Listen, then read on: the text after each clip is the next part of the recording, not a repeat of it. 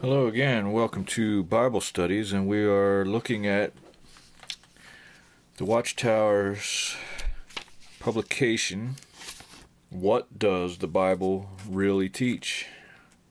And we're still on page 16, paragraph 19, where it asks, how can you draw close to God?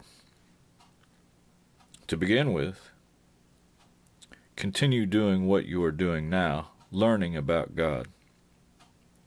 And then it quotes Jesus here. It says, Jesus said, quote, "This means everlasting life.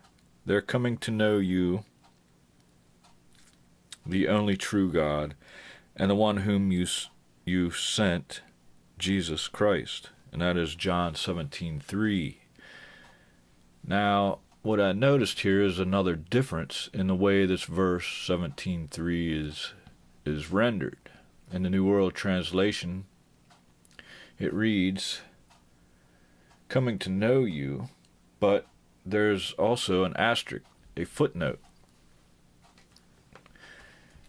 And I'm showing you some jw.org Bible, the Bible that they have there, but I'm reading out of mine. So the footnote here reads, or, and in quotations, "they're taking in knowledge of you." They're taking in knowledge of you. So, as my New American Standard Bible reads at John 17:3, "This is eternal life, that they may know you, the only true God, and Jesus Christ whom you have sent." So right here it says, this is eternal life, that they may know you. Not that eternal life means that they're taking in knowledge, but that they may know you. Not taking in knowledge about you, because that's just a little bit different, isn't it? Most translations say that they may know. So to me, there is a big difference between taking in knowledge and knowing.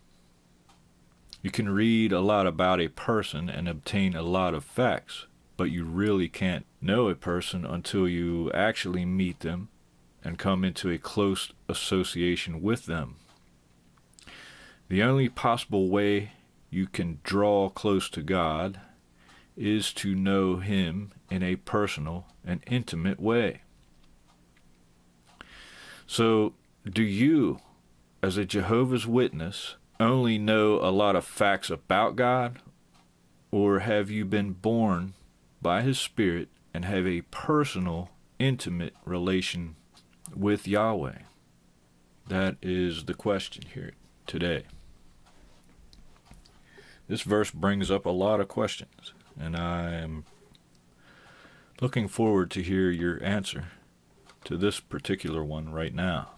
So, do you, as a Jehovah's Witness, just know a lot of facts about God? Or have you been born by His Spirit and have a personal, intimate relation with Yahweh?